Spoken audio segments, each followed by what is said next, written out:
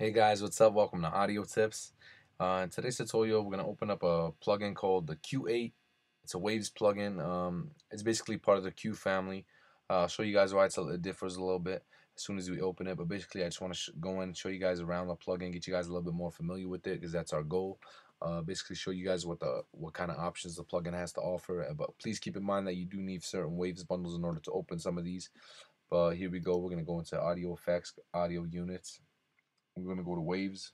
That's where it's located. We're going to go down to Q8. We're going to open it up. It's going to look a little something like this. Again, it's bigger than the 1, 2, 3, and 4. It's a bigger spectrum, bigger graph. Works the same way. You got your inputs on the right. You got your outputs on your inputs on the left. Your outputs on the right. You got your 8 knobs now instead of anything less than that.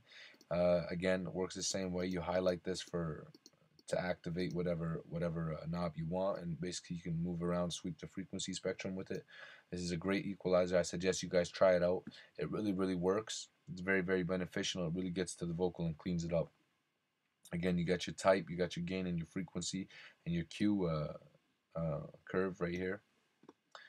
I suggest you guys try it out. Hopefully it's beneficial to you guys, and thank you guys for watching my video, and please subscribe.